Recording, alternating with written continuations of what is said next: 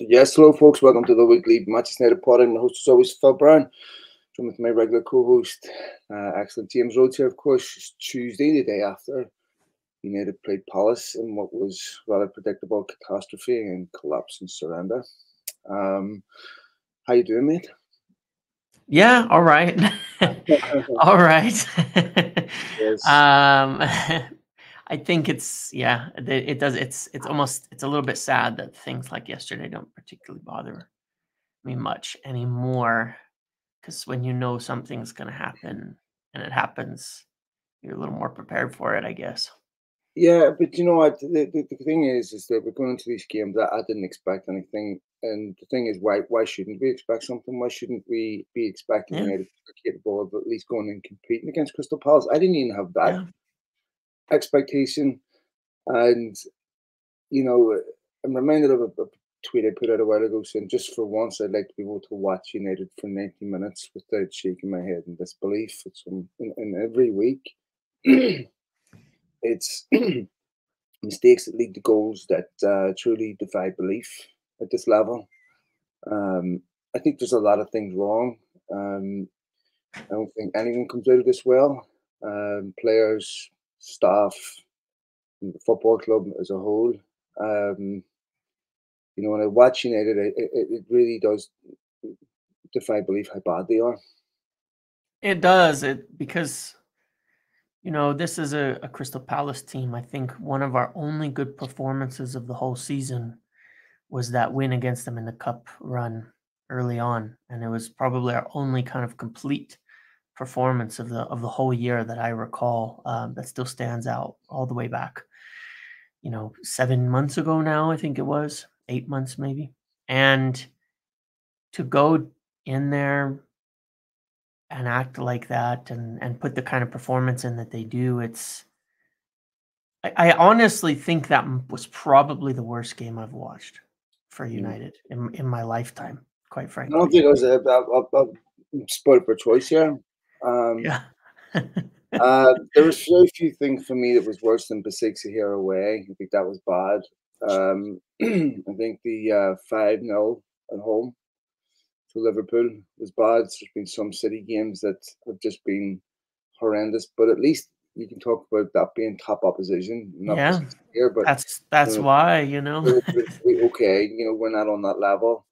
Um, but to see what against Crystal Palace away, um, I mean, you're essentially looking at a football team that's flatlined, that have really no interest in going out and competing and trying to win Yeah. games.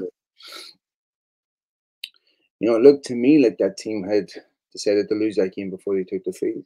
Because, look, I think there's certain things that obviously you can blame Ten Hag for, and we'll get to that.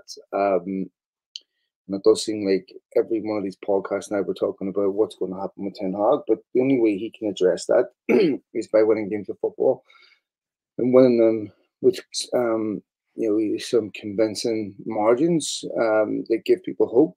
There's something there to believe in.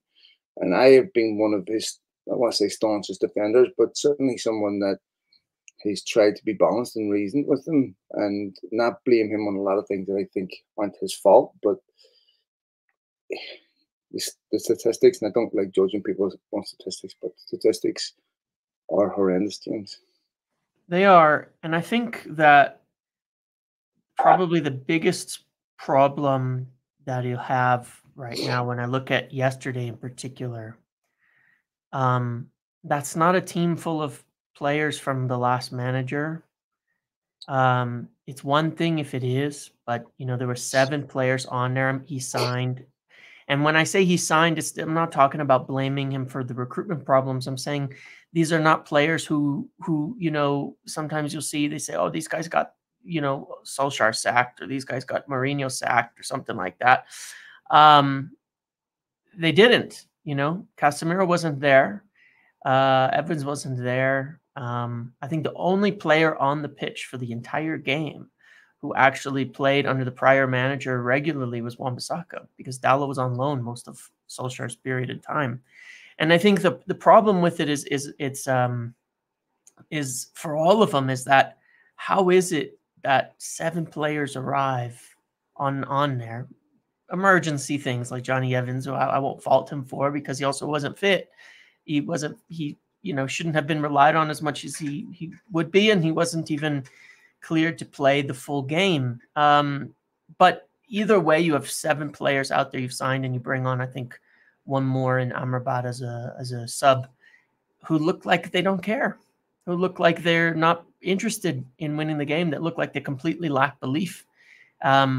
Those are players that have come in the last 2 summers, and for them to already be in that position is a really bad sign for everybody involved in this. Yeah.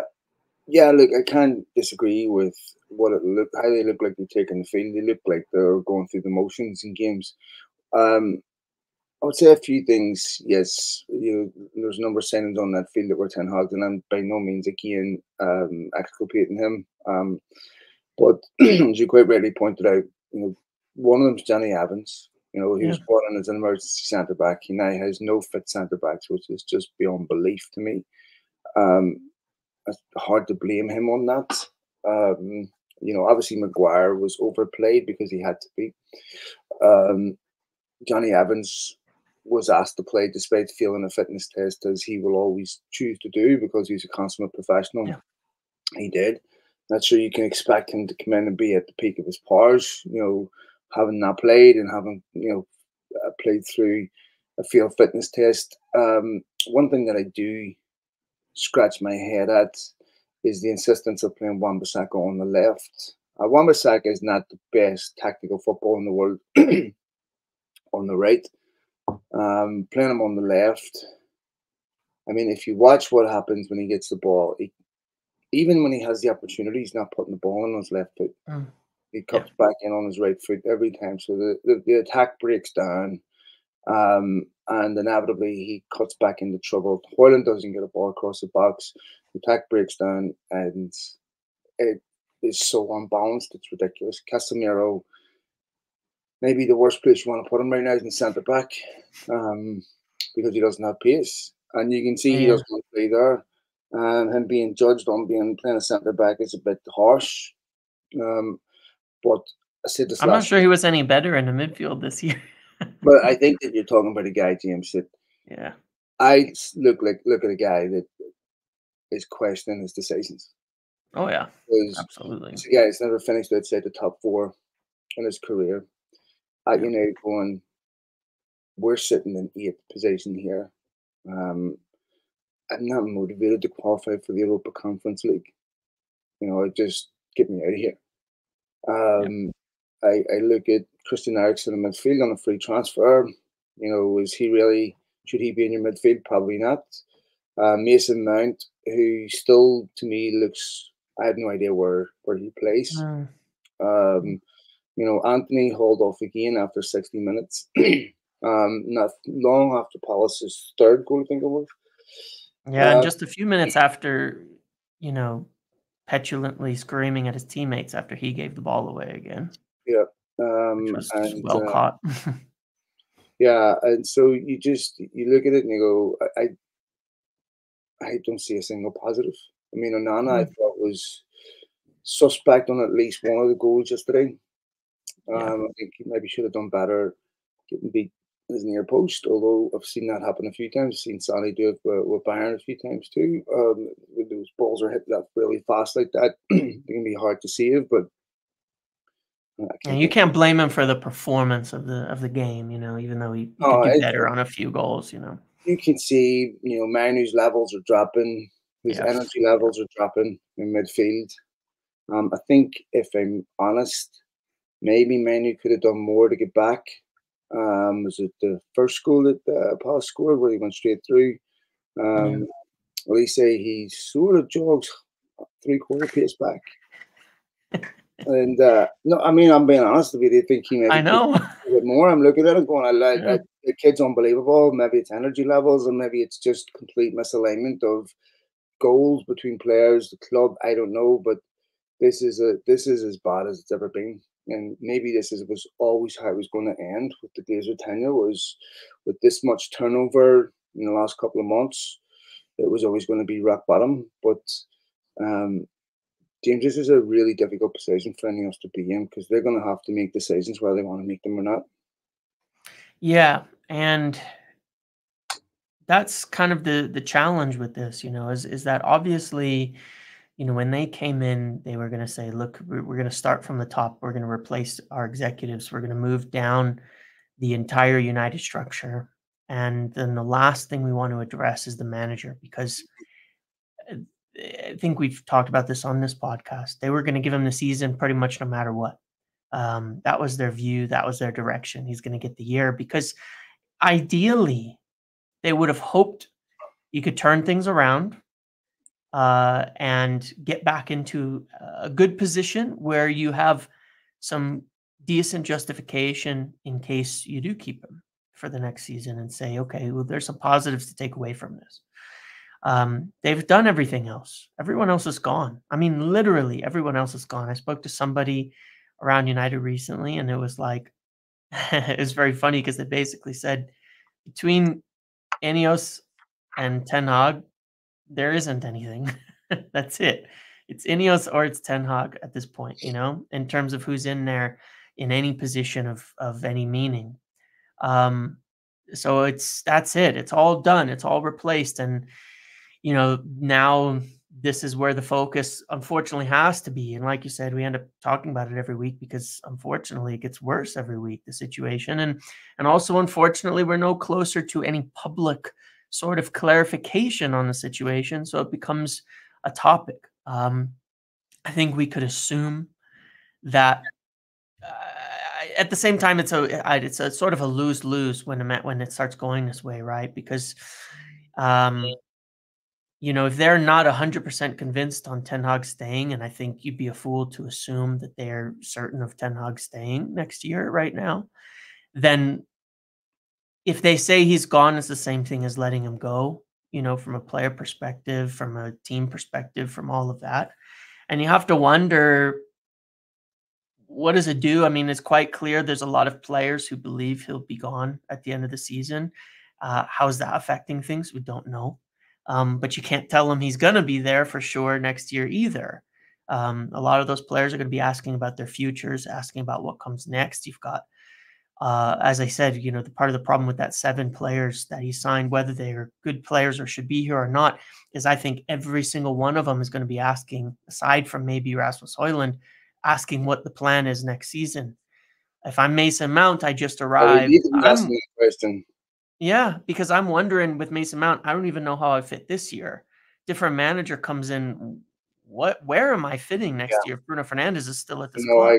Did I just arrive to be sitting on the bench behind the guy who's missed 1 game via injury in his entire career? Because that's not a position any player will ever want to be in, ever. There's a lot of problems, and I'm sure that's affecting things. And unfortunately, I don't think it changes much if they were to say today Ten Hag's going or Ten Hag's staying. Those questions are still going to be there. But they have to kind of follow through on that, on their decisions and play it out now, because it's May 7th when we're recording this. The season is, as far as the league goes, is effectively been over, and Champions League qualification's been done for a while. The FA Cup will determine, with an unlikely game against City, whether they get into probably Europa or not, because now we're below Chelsea in the table for 8th. Mm-hmm. So it's looking unlikely that there's any kind of European qualification on the table. They can't wait any longer, and I don't think that they will necessarily in terms of executing their plans. But I can certainly see it's very frustrating, probably for players, for fans, for everybody, to look at the situation and have it hang in limbo. It is frustrating. This is where, and he also had a bunch of free hits so far. They've been able to appoint people in positions that are easy, that are all wins, easy to do. Now comes the real decisions that they're going to be judged on. And this is where they're going to have to provide some leadership for the football club that they wanted to take over. And this is where the real work begins. This is where you really start to judge Ineos. And they either need to come out and back Ten Hag, or they need to say that they're sacking him. But the limbo is really unhealthy for him to do his job, and I don't think it's good for players, and I don't think it's fair to fans. So I think that you look at other clubs, you look at Bayern, you look at Barcelona, even Liverpool. It's okay to see your managers leaving at the end of the season. And I would, if I'm Ten Hag and Bayern are interested in me, I'm going. Because, first of all, for Ten Hag, he would get everything he's not getting at United Y- in terms of setup, players, and it's, to be fair, no disrespect to Germany, but it's a great football club to try to rebuild your reputation if you've had a bad spell at Manchester United. Mhm. So Mhm. if you choose to stay at Manchester United, that's in total chaos, and not go to Bayern, then you can't complain about the conditions you work in because you've decided to accept them. Um, I don't understand, to me, how this helps not saying anything, because this is where any of us really have to show um, the quality of their leadership, and big people get paid big money to make decisions that nobody else wants to make, Mm. and you can't not make it for fear of getting it wrong. Because it's very easy, James, to dismantle the system that we have, but rebuilding a successful one, that's going to be difficult. And Yeah. I don't think any of us have a lot of obvious answers to the question who replaces Ten Hag. And I don't think they have anyone they're completely confident in. And these are decisions they can't get wrong, because next season is going to be a very difficult season for whoever's there. I mean, I don't know how United can go out and recruit top players that are going to be wanted by other top clubs and not be in Europe. Yeah, it is a problem, and I definitely, agree with you on that. Um, I don't see how it helps to not make a decision. That being said, this is where there's obviously a little bit of a difference, in terms of maybe what's around and what's out there. And only thing that I would say on this is I feel pretty certain that we're obviously seeing a bit of a new, a totally new regime, right? A totally new way of doing everything compared to the Glazers in the past and compared to everything in the past. And one of the hallmarks I think of it so far on the executive front is silence. They're really quiet. The Omar Barada thing was done the day it was reported, right? He became the next CEO the day it was reported. Murtaugh was gone in an instant after feeling like he might have a role under the new regime. Um, these were not decisions that were made that day. There's obviously a difference between when Ineos decide to do something and when anyone hears about it.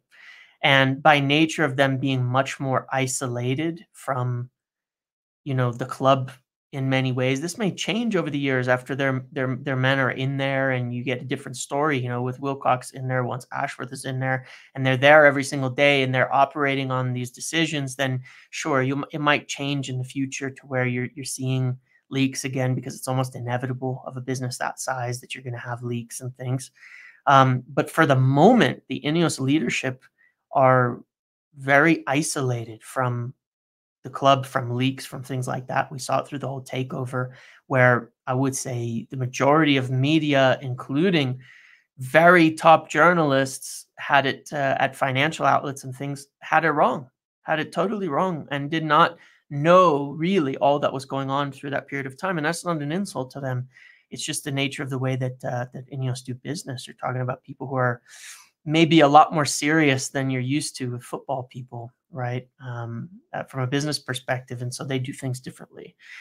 That being said, one of the things they'll obviously have to learn, maybe they care, maybe they don't in some respect, um, about fan sentiment in certain regards, because I don't think it's going to influence their decisions on anything. To some degree, obviously, demand for knowing now what is happening with the manager. If they know what they're doing and they're already operating on it and they're already going ahead with it, to some degree, it doesn't really matter if they tell people or not, if they tell anyone or not. I go back and forth on that, obviously, as a fan, you know what I mean? Because I would like to, uh, I would like to everybody to know what's going on, and I think it's fair when you see the kind of difficulty, the kind of problems that we're seeing, um, that that people can have some idea of what's going on in the future, and they want to be informed, and I think there's good ways of doing that. And one of the things that I do note is just that they've really quickly come out to say Ten Hag won't be sacked before the FA Cup final, right? That's gone everywhere today. 6, 7 outlets, things like that. That's the line.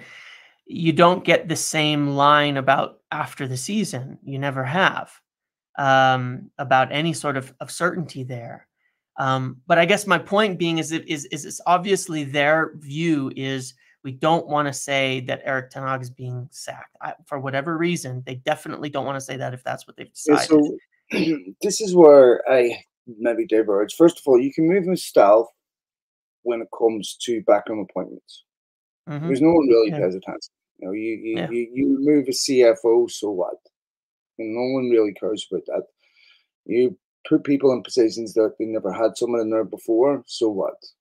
You want to move out Darren Fletcher, you're not gonna make a big difference. But when it comes to a manager, Ten Hag's success or continued success, and even Ineos to some degree, is going to very much depend on fan sentiment.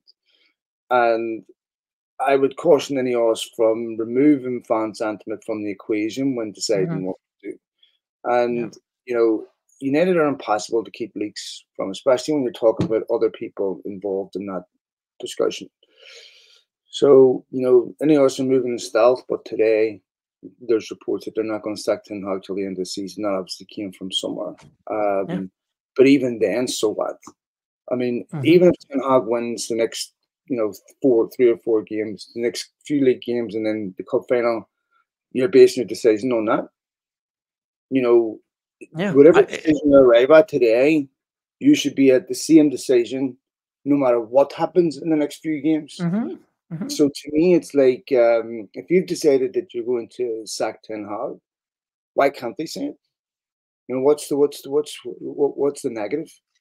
Why you could give that option to Ten Hag and say, look, because he's going to want those assurances too. And you can't turn around and do what they did with Van Gaal and not say anything. Go after another manager like they did in Mourinho. Van Gaal knew they were going after Mourinho months before they did, because I spoke with his assistant, and it deeply affected how they went about their job the last 2 months. And so, and the relationship with the club and how they pursued players and what players were going to stay, what players were going to go. You would have to say United badly handled that really, really badly. These are the things Ineos are going to get judged on. If Ineos have made a decision about Ten Hag, didn't say it. So this is where you have to have balls. If Bayern made a decision about Thomas Tuchel, they're still in the Champions League semi-final. They said it. Why can't Ineos do the same thing? To me, it's a bit cowardly to sit and hide behind silence and not say anything, because in some sense the silence is worse than not saying something. And you need to have some bravery. To me, this is where you really start to impose yourself and show that this is why we have quality people making quality decisions. And I know Jason Wilcox just got there, Dan Ashworth's not there yet, but you still have to be able to operate as a football club and make key decisions, whether Ashworth's there or not. And to me, it's like, how much more information do United need? How much more are you going to get? I'm with you on that. Between now and the end of the season, I don't expect United all of a sudden to come out against Arsenal and play brilliant and win the FA Cup. It'll be exactly the same as what we're seeing right now between now and the end of the season. I agree, and look, I actually agree with 100% of the points that you've made there. As far as I would say, I believe they have reached a decision from one side of it. I am concerned that by not putting it out, if they're leaving the door open to change it in case something happens, or they, I don't like that approach to it, Really, because it's leadership that scares yeah, me. I don't So, think I know, and that does bother me. Like, if they don't follow through on what I'm pretty certain of their decision is, it would worry me a bit, because I would say, why? Why would they have not followed through on that? And to me, it would be mostly down to a failure to operate effectively and do the things that need to be done. I mean, let's say they had decided to sack Ten Hag and they get to the end of the season and then they don't. Well, why didn't you say you were going to keep him 2 months ago then yeah. and put it to bed? Why didn't you say that and make it more certain and make sure the players know that the manager's going to be there for the rest of the year?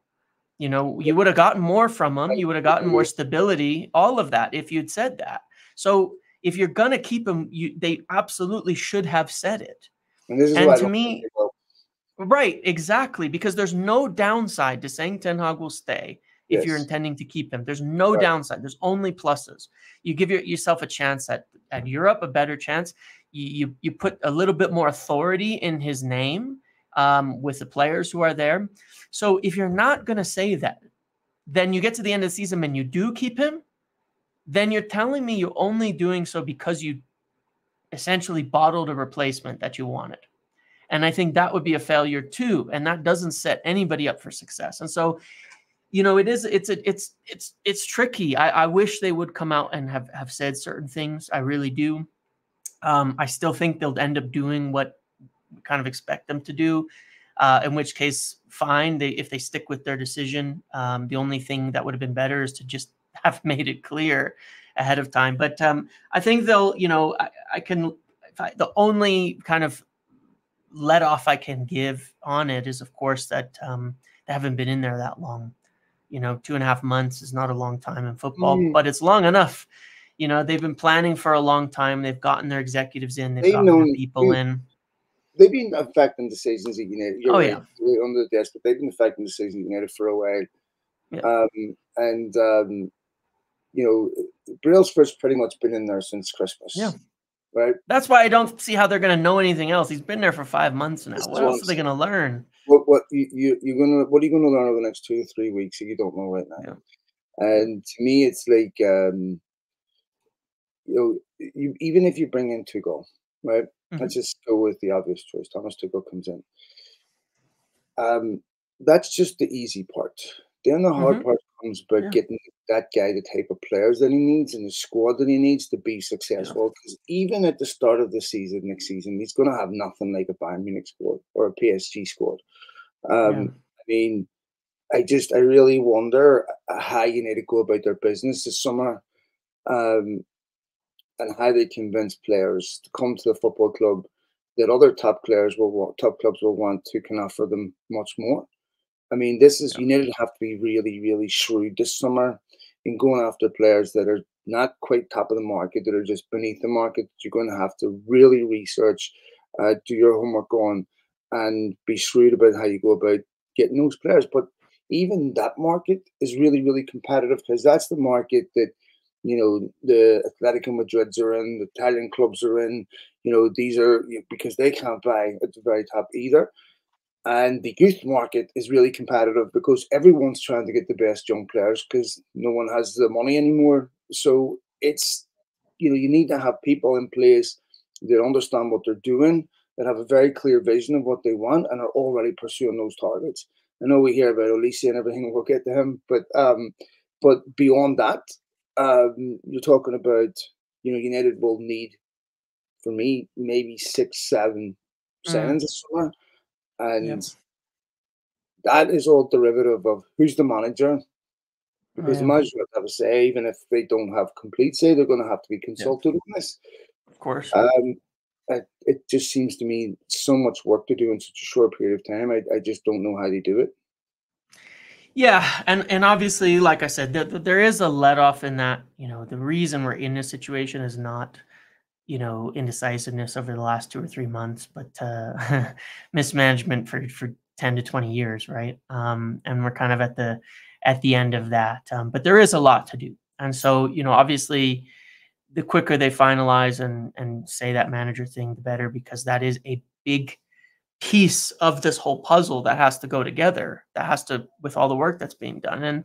And I think it's more frustrating in that regard, like we've said, not to go on and on about it, but it would be good to have some finality on that one way or another, just on one big thing, so we know where we're going, moving forward. And I'm really fine with whatever is decided, however it lays out. But it's more important to me that they do a proper process than it is what the outcome of that process is. Because if you're changing your mind at the last minute, I don't think that's a good process. I don't think that's a good way of doing things. So, that's that side of it. But as you say, there's a whole lot that has to be done, elsewhere too, with the manager. But even to get to buys, to get to transfers in, we know that they have to have quite a number of transfers out, because finances are a problem. The wage bill is high. There's probably going to be no Europe. It means the revenues are certainly going to be lower. It's less games, less prize money, less TV money, less ticket money, all of that. And they're going to have to sell really well in order to fund the number of moves it's going to take to start to turn the squad over, right? That is the kind of the situation as of now. And so, they put this thing out, and I know that they put this thing out here, which has been well documented and reported. And I think we talked about it last time, because it came out around the same time, about basically all these players being available, right? These players being available. It doesn't mean everybody is for sale. They're not trying to sell every single player, but a lot of players are available. And the way that it was put to me is, effectively, if you look at it, like most summers, clubs are trying to hold on to a lot of their players and actively pursuing sales for a few. So they'll be reaching out and saying, is that, are you interested in this player? Are you interested in this player? It's a bit different in this one. Effectively, the message that Ineos have put out there is that you've got all these players available, like 20 out of 25 players in the squad are available, right? And by available, it means if you're interested, come to us, see if the player is interested in moving to you, and give us an offer. And what they're going to essentially look at that and say, here's the minimum cost we'll take for any of these players to sell them, right? Because they're not making Rashford available and then someone comes in and bids 20 million and they sell Rashford. For him, it's going to be, maybe 75 million or something like that. Whatever they deem, the proper fee that would allow them to buy and replace and is, tied into the value of the player. Whereas for someone like Casemiro, maybe it's quite a bit less, because getting the wages off the books, of course, is a big factor and all of that. So someone comes in and gives them anything but takes the wages off, they might accept it, just as an estimate. Ericsson is probably the same thing. And so it's a little bit different, where rather than specifically shopping a few players that they're really looking to get out, they're saying we're not stuck with the idea that any of these guys have to be here next season beyond a few. Go ahead. You know what that sounds like to me? It sounds like to me it was a throwaway comment by somebody that, yeah, we probably list the offers for all the players. I just don't see how, first of all, it would benefit Ineos or the football club to put that out there. If you want to make a player available, you speak to the agent and say, okay, listen, if you want to go solicit offers for your client, this is the price range with which we would accept offers. And then the agent does their job in private. But once you have to start, advertising, that you're having players up for sale rather than people approaching you, then you have a problem. And I think it has the opposite effect. I think, if clubs should be approaching you for your players, you shouldn't need to be putting them on the market and soliciting offers and advertising offers. Their talent should be doing that themselves. Because it just sounds like to me someone from Ineos probably had a casual conversation, threw that in there without really thinking about it, and then of course that got turned into a story. Because to me it just sounds too broad, too generic. Though we'll accept listening offers for pretty much anyone with the exception of the young players, and that may well be true. But selling clubs usually don't have to solicit offers for top players. I mean, Spurs didn't have to tell the market they were selling Harry Kane, right? They'll come to you. So to me, I think I just don't see how that's smart business. There's been a couple of things where I've looked at and went, hmm, I didn't understand why Ratcliffe decided to make it personal with Newcastle over Ashworth. Mm, You know, and inevitably it would provoke a response from people who have the money to be able to pay Ashworth to sit in his behind. mhm. You know, to turn around and say, okay, you wanna you wanna taunt us in public about we have to do this, then let me show you why we don't. I just don't understand that. Like I criticise Ken Hogg with going public about Jadon Sancho. You know, Mhm. I just don't understand what the benefit is Yeah. of that. Um, Especially 3 4 days after the window just closed. I think maybe it would have been better not to say anything at all and make it easy for Newcastle to let him go rather than make it harder. And I would caution people at Ineos because they're inexperienced too, James, of Yep. running a football club at this level. So they're inevitably going to make mistakes. I would really caution Ineos about making those types of leaks to people and turn them into stories.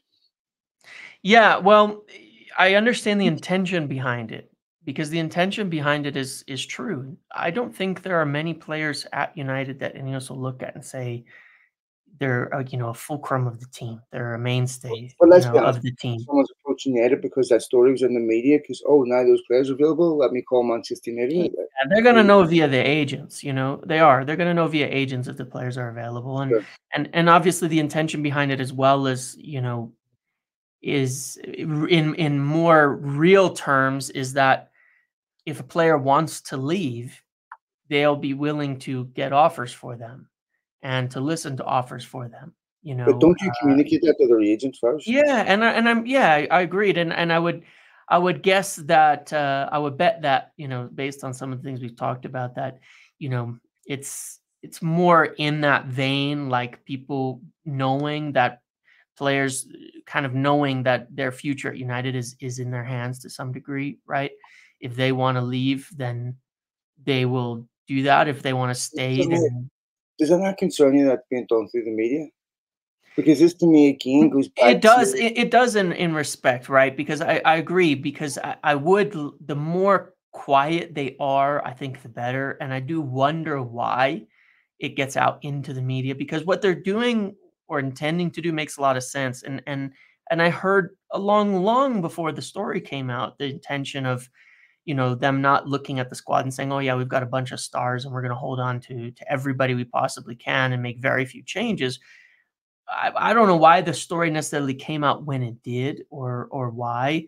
Um, yeah, there's things I think we talked about, we'd like to be more publicly stated, um, and things that it doesn't totally make sense to be publicly stated because, of course, what does that say to players and things when the season is ongoing if that's so not the communication that they've been told, right? That, oh, there's if they're and being that's told the it's thing. different, you know? That's what I was gonna say is that, I didn't speak to all of them, but some of these players' representatives are like, Yeah, nothing about this. yeah, To me, obviously Ten Hag denied it in the media. Um, but this kind of goes back to the Ten Hag thing for me in that have the balls to communicate directly, right? right. Don't be leaking this type of stuff through the media indirectly about players. If you have any, if you want to listen to an offer for a player, tell the representatives. Say, Yeah. look, not saying that he's going to leave, but if this is what we would accept. If an offer came in for your client, we would accept it. But you can't have it both ways. You can't Mhm. well against the media and say we'll accept it offers for certain players, but we're not actually going to tell them that because what if we don't get offers and then we'll have to go back and eat humble pie as United have had to do many times before. I Yeah, mean, well, you brought up the Sancho situation, and I think that was an example of that where I well, I mean, you look at believe this that summer, we're going to sell yeah, Maguire, we're going to sell McTominay. Actually, you know what? We're not now. We need you. And yeah, I think that okay, you have to be direct with players and their representatives and tell them exactly what's going on. And mhm, you know, yeah, maybe they say to you, I want to leave, they don't get a move, they come back. Okay, sometimes that happens, but Yeah. I don't, that being in the media and the players not knowing about it, I think that's a bit naughty. Yeah, it is, and I think that their intentions on what they're doing are probably fine, but obviously, one of the things that's going to change under this, that I think as fans, you get these kind of shakeups from time to time in reading the media and understanding kind of what's going on. Is I mean, things change when people come in and new people come in and this and that, and you've got all new people and all new contacts and all new executives and all new this and that. Things start coming out differently in different ways at different times. I think that for Ineos, it'll probably be a focus to shut those up quite a bit, just based on the way that they do things. Um, there's many times where where there's good intentions, but something comes out through a casual conversation or somewhere else and becomes more clumsy in how it's presented in comparison to what was intended by it or something like that. Because it is a different statement to say what I heard originally, which is that like there's only a few players who are safe, is how I heard it originally months and months ago, which is a different statement to saying there's 22 players for sale. There is a difference between those three, those subjects. And because saying that players are safe is saying we won't listen to offers for them. Whereas, saying they're for sale, you're more actively encouraging offers for them, Yeah, I right? just think that's something a conversation that does never Yeah, needs to be public. I think that yeah, you can maximize the impact of that decision with a private conversation. And hmm for you and I, and for everyone else, this is just speculation that makes podcasts and stuff. But for the people involved, this is their job, this is their yeah, life, yeah, and this has a different impact. I mean, there was a thing that Ineos did about 2 weeks ago, a week and a half ago. No more working at home. Everyone hmm has to go back into the office. There's not enough office space, and then this internal leak about Ineos, Jim Ratcliffe being really upset over the state of the IT department. I mean, I think these are a bit naughty, to be honest. So let's say the IT department is a mess, right? I wouldn't blame low-level staff for that. I would hmm blame the fact that that's a consequence of the complete decay of standards and incentives inside United for upper management to make sure this isn't the case. yeah. Um, you But know, let me ask you something. Let me ask you something on that, Phil, because I think one of the original people who put that out, and this isn't knocking on him at all, is Adam Crafton at The Athletic. mhm, He's gotten a lot of executive leaks over the last year, well before Ineos had been in there. And I'm still asking who's doing that and why.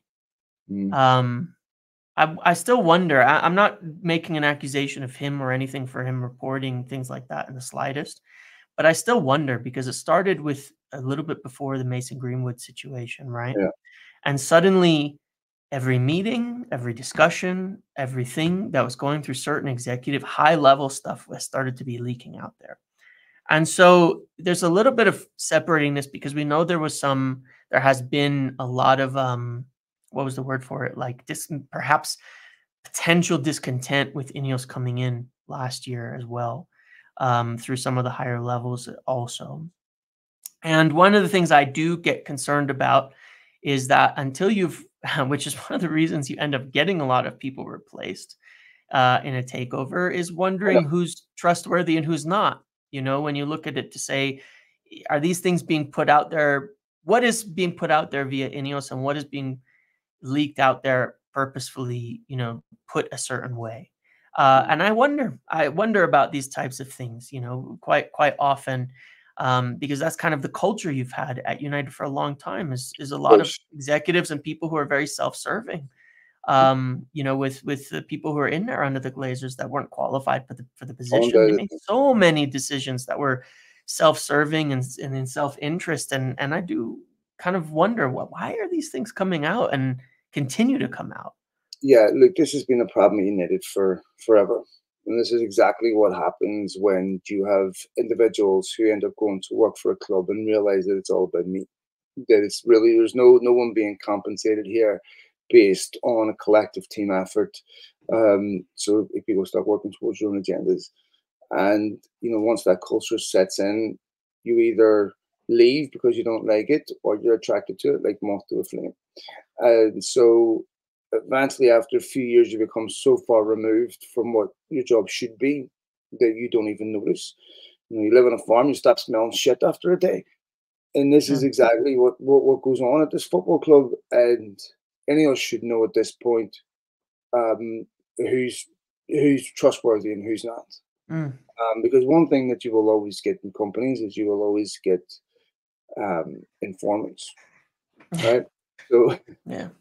if anyone, people will be self-serving. Oh, my work colleague sent an email to this person, give me a raise because I just grassed on my man. Yeah. So once any of us provide incentives for, to find out leaks, they'll find out who they are pretty quickly. They're not complicated. I mean, there is clearly people inside the football club that don't want any of us there. But if I'm Ratcliffe and that thing, that Adam Crafton email comes out, I'd be really upset because that Yeah. is an internal email, Yeah. and that is something that I would really hope was directed at department heads. But first of all, if I see something like that, I'm sitting my department down going, why is it like this?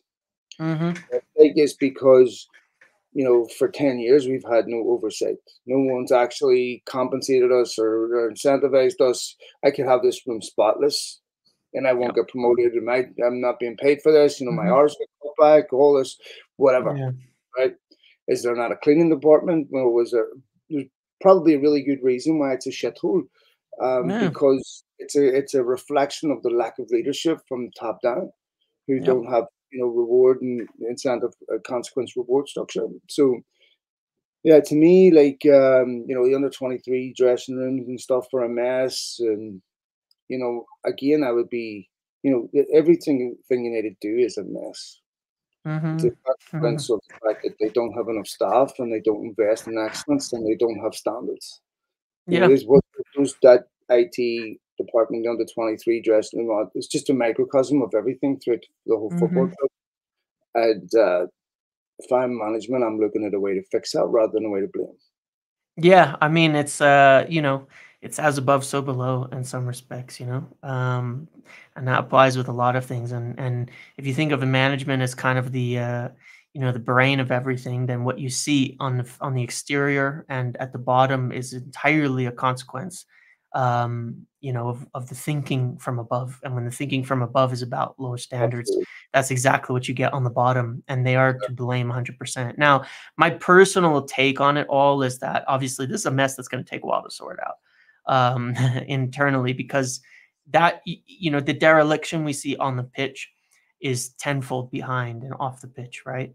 The issues that we see, the mess you see on the external, is usually the tip of the iceberg, as they say, of course, for what's underneath and behind it. And it's going to be messy and difficult to take. And when you see people in high executive positions departing out of the blue, um, it's not an accident. There's reasons for it, and some of these things, like the work from home, the email, these types of things. I wouldn't be very surprised if not to some degree, but pretty blatantly, the goal isn't to weed out people who can't deal with it, right? From a standard perspective. And yeah, some of it does unfairly fall upon lower staff and things like that. But I also definitely know, right or wrong, and this isn't about agreeing or disagreeing with these things, but just the reality of it, that Ineos' perspective is they have probably multiple hundred too many employees, where a lot of them are not doing really anything. They're just there because they have a job. You get in a lot of companies an enormous number of middle managers that are effectively pretty useless. I'm not talking about the people who are, making the food at the stadium and, doing the tickets and things like that, but you get a lot of middle management, a lot of people in the mid to lower levels that end up kind of just by Yeah, of default course. continuing to exist and not producing anything of note or quality for the job. And I'm quite, and you've seen that reflected in some of the reports, that it's a bit of a suspicion of, like, is this a little bit over the top, but being done for the purpose of saying we want to know who really gives a shit about this, who has the standards to be here, and who's coasting along, because you're going to get people who will quit. I'm not saying this is the best way to go about it, but you're talking about a guy who runs a $76 billion business, and I can tell you that they can be absolute bastards, and I think people should know this. They can be absolute bastards when it comes to business, and when it comes to finance, and when it comes to staffing and things like that. And I would not be surprised at all to see further things pushed until almost to forcibly cut costs. They may want people to quit. I'm not making that as an accusation. I'm just saying that's my take on it, that they may strongly want people to quit and to say, well, if they can't deal with that, then this isn't what we want here. That's a lot of people like that's approach to business. You see it in other mergers and acquisitions all the time. They come in, they start changing a bunch of policies, and the goal is that they can get 20-30% of the staff to leave, and they feel that they'll be more Yeah, productive with fewer people. I think you can do that where in businesses where the only goal is profit. If I Yeah. take over, a bank, and the only metric of success is profit, hmm and you know, people to me are an accountant. They're a margin in my account, Yep. my accounting books. It's a collective cost. Okay, when you slim the stuff down, what have you. Yep. But football clubs are a bit different. And I understand there's a business side to this that has to be run like a business. But the owners of the football club are not anonymous, like a lot of big business owners are. I mean, most big business owners you never see, they're anonymous, and Yeah. you have an expectation that they're purely profit driven. For any of us, they're still in the point where it's about you know if you look at their statement whenever they were trying to take over United, about making it back to being a community club and all that. And I still think they have a duty of care to the people that are there to treat them responsibly, and forcing people to quit, it sits uncomfortably with me. Yeah. Because is that what they're trying to get Ten Hag to do? Right. Is that what this is about? Have the balls to make a decision. If you want people, if you think you've got too many staff, turn around with staff and say, we're going to lay you off. We're going to give you a month's severance or whatever. But forcing people to quit at the very bottom, I don't like it. I think that there's a way to do things that has respect for people. If there's nothing wrong with you doing an internal audit and valuation saying we have, we need to cut 30% of our staff. Okay, then do it right. Sit down with those people, give them a severance package, give them notice, and you can't look at everything like a cost.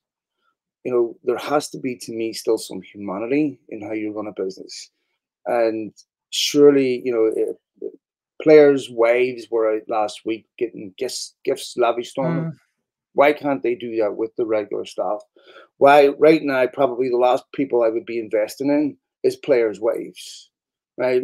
I mean, if you're turning around and saying we can't afford to give you a £2,000 severance package, but we can afford to give players' wives, a party, that doesn't sit with me, James. I'd love any of us to hear, and I know that a lot of these decisions are going to be unpopular, but I still don't think they should get, a free pass. And when they do shitty things, they should be called out on it. Maybe they're not going to do this, but if they do stuff like that, where they create an environment that forces people to quit, rather than create an environment that gives people the choice, do you want to work here or not? It's okay. Rather than force, I'm going to give you a choice. Ten Hag is he getting a chance to prove to keep his job? Then why doesn't other people? If you think you've got too many staff, cut them. Or if you want to see if they'll work under certain conditions, ask them. And I don't know. I think to me, it's if they say yes and don't do it, then sack them. But I don't like creating a condition where you're forcing people to quit. Yeah, and like I said, I don't. It's not Yeah, necessarily my agreement with it, but where in a regular business that they would be looking at it for profit, right? Ineos' profit is how much they can spend on the football side of the club, right? And one of the problems that we're running into right now is not FFP in terms of we've spent too much of a percentage of our income. It's about loss. It's losses. And so if the business is losing, lost 100 million in 21-22, right? Or 2021, I think it was, right? And then the business lost 50 million and the business is going to lose 50 million this year. Well, how do you fix the losses? Because Yeah, of if the course. goal is to be competitive, right? Then you you cut football spending, which is the bulk of it. Well, that's not going to make you more competitive, right? To spend less on football costs. You increase revenue, which I'm sure they're going to do and try to do as much as is possible, right? And sponsorship deals, things like that. That's why Blanc is in there right now. That's what Barada will be working with them on the stadium. This is all to raise revenue, right? To be able to spend more money and to not have these losses. And the third thing is saving money on administration, yes, on football by being more efficient, but the goal isn't to spend less on football, right? In the long term, it's to spend more, but get more out of it. The administrative costs are certainly an area we've seen a lot of articles and things detailed that they feel that's too much money. Well, unfortunately, that administration includes absolutely everything, everything outside of football, all those 1,000+ employees, all the things, the trips to Wembley, all of it. And it's just not surprising to me that this is, all of it. Yeah. But they may look at it and say, well, that's a $20,000 investment in team spirit versus for football players, which is more important than your average guy working at the club. Again, I'm just saying it's to me, it's obvious that that's the way that they think because that's the way that they're acting.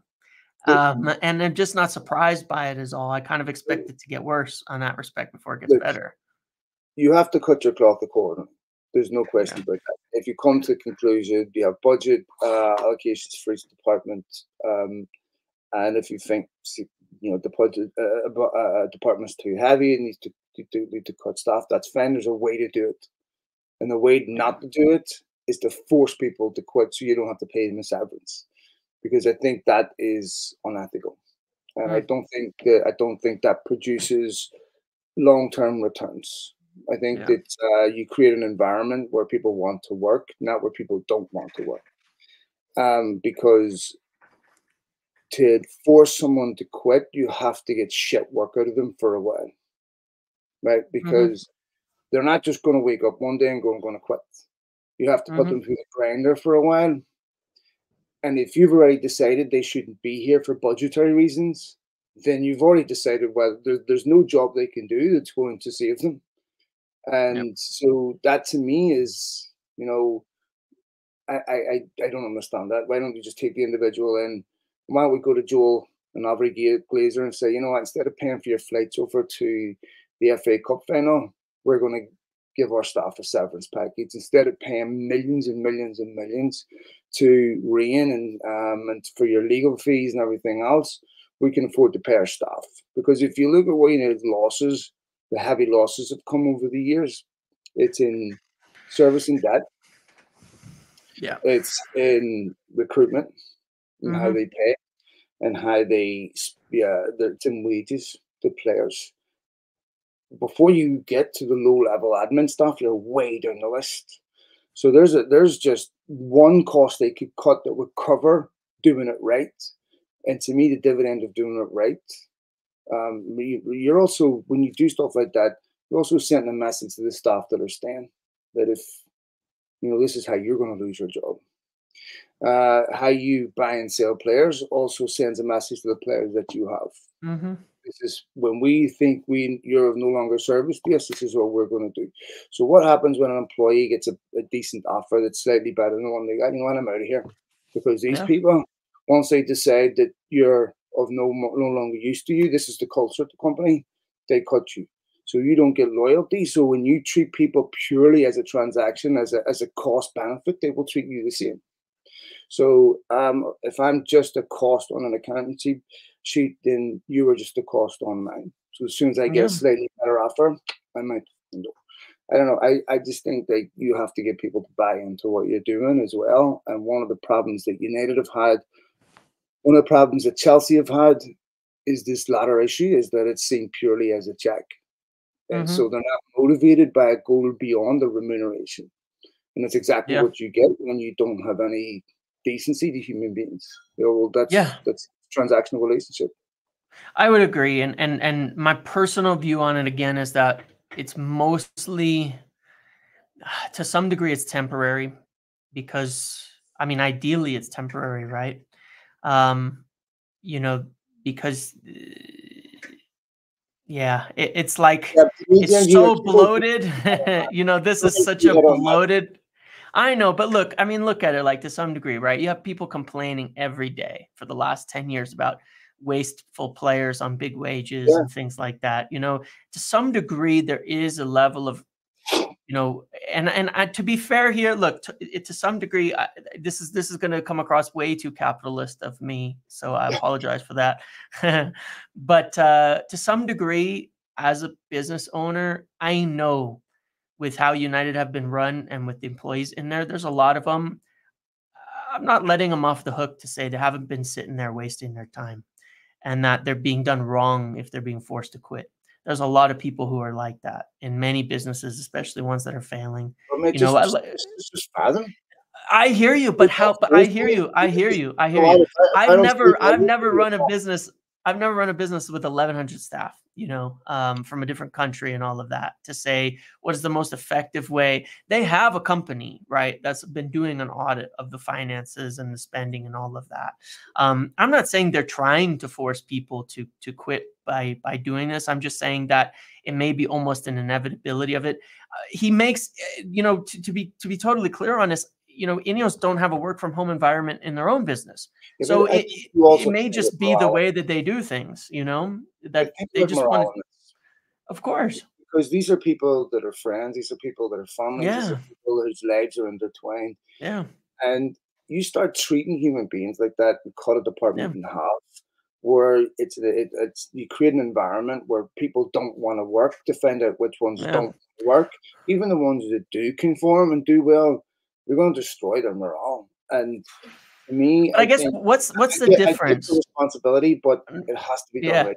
But what's I agree, but what's the difference? Like, in some sense, at the end of the day, right? What is the difference between never overinflating the department by hiring too many people and cutting it back down to where it should have been in the first Oh, place? I think you think you can turn around to people and say, look, we will offer voluntary redundancies. Yeah. Maybe Well, if I hope they do, right? Like, you're you know, right, because maybe, yeah. the next step would be they probably are going to cut staff. I mean, I So can't see a you world that's where what they you don't, talk to right? them first. If you want to go, we Yeah, will I would accept it. like them to do Be that, there. Yes. You don't have to do this. This is with the Yeah. reality that we're faced with.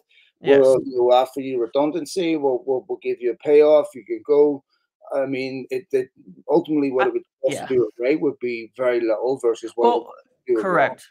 Correct. And I have 100% hope that they do it that way, and they should do it that way. I just think some of the things they're doing, if you're sitting there, you should be expecting that letter or that email or that thing to come down soon saying, this department is no longer going to function with this many people, and here's what we're offering in this Sure. situation, because the writing's on the wall. You know what I mean? And I Yeah. hope they do it right. I don't make that very, very clear. I really hope that it's not a situation where it's just like overnight, they make some changes that force Yeah. 200 I people to mean, quit without, because I do think that's completely ridiculous. There is a right way of going about it. I think the outcome is going to be that no matter what, but I do hope they go about it the right way, yeah. I mean, 100%. Richard Arnold got his payoff. All the top boys get their Yeah, payoff. So why don't the yeah. right Give it to people get everybody else. their payoff Yeah. too? You know, And maybe it's that's part of the factor in this, of looking at the finances of things, is to say, to save money in the long term, we may have to pay out, a few $1 million in severances and things like that to sort this. They've been willing, like you said, they've been willing to do that at the executive level, to pay out yeah, Richard Arnold. I'm sure Murtaugh's getting a payout. I'm sure Cliff Beatty and Patrick Stewart will be getting a severance on these types of things. And ideally, the right way of doing it goes all the way down the line when they make these cuts. But in the long term, I'm sure it will be lean and not mean, but in an effective way. But I'm sure it will be leaner than it is. all right. Michael Olise, my man, had a very good performance last night. Just so we're clear, I don't doubt Elise's talent. What I doubt is whether in a Ten Hag team, Yeah, where he would play, if he would play that centrally, because of the way his way players play. I agree with you on that. Yeah. Also because, like I said, they still have major question marks to answer over who's going to drop out for him to play. I don't know the answer to that. Played very well tonight. Last night, still some question marks about his injury record. Uh, Seems like there's a lot of teams that are interested in him. Um, Mm-hmm. but if he's saying for United and he was playing for United last night, do you think he would have played that way?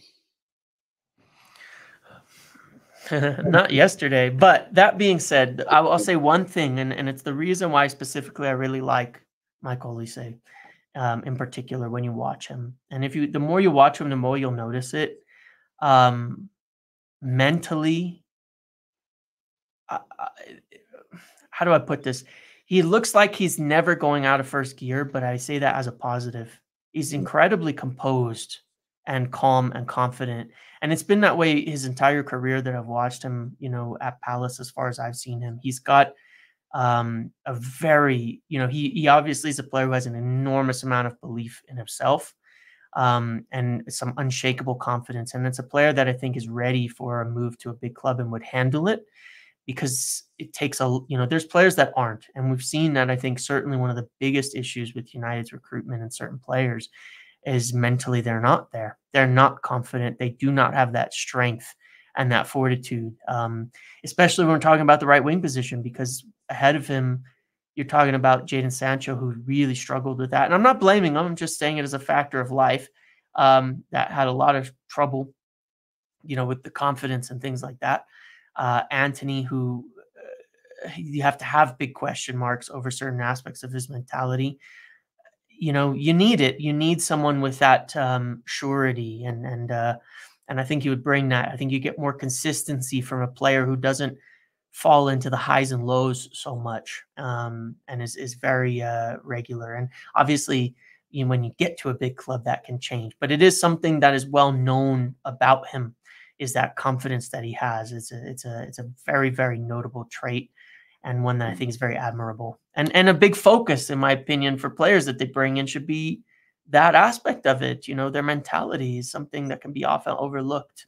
Their Yeah, confidence. I think one of the problems with United is it's that mentality's been a problem Mm-hmm. because the club has never matched that ambition. And Yes. so when players come to United with that mentality, I'm thinking Ronaldo, Yeah. that mentality of we must win will eventually become toxic in a club that doesn't think they must win.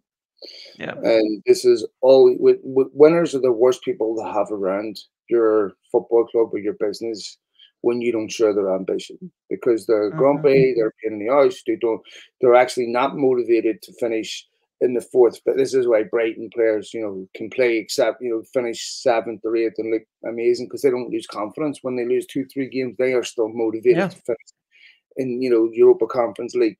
But you bring in players like Casemiro. I mean, I don't think Casemiro has a mentality issue. I think he has a motivational issue. I think Yeah. obviously, he's being played in different positions. You want to kill a player's confidence. You ask them to spend a significant amount of time in a game doing things they're not good at.